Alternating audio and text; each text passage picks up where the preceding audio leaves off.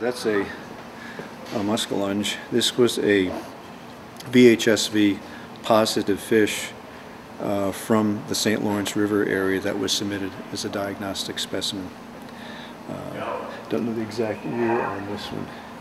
Here, probably this is likely a 2006 fish specimen that we received. This is preserved. It was first fixed with formalin and then defatted.